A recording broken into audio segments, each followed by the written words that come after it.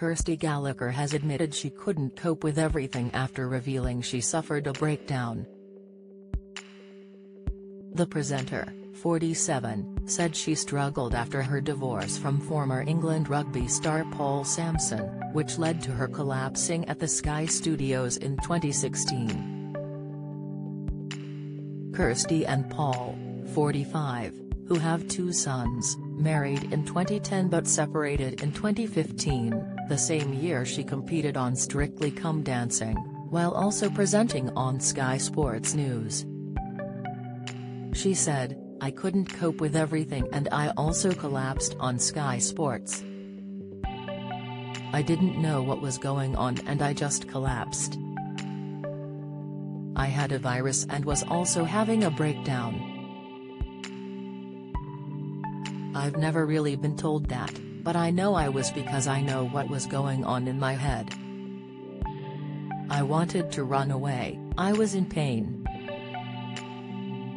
The person I look back at makes me very sad, but luckily it's not the person I am now.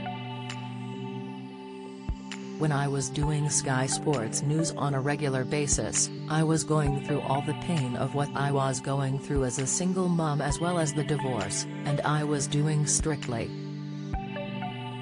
I was a wreck, skinny as a rake, I was running on empty.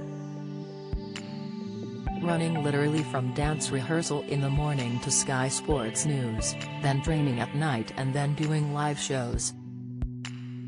It was more than exhausting, emotionally and physically. I just felt like it was a cauldron of emotion. I had a breakdown. I didn't cope very well after that." Kirsty, daughter of golfer Bernard Gallacher, told the Midpoint podcast, "It's very hard when you're in the public eye, you're not going to tell everybody everything, because I want to protect my children, my family and myself a little bit. I had to protect all the time."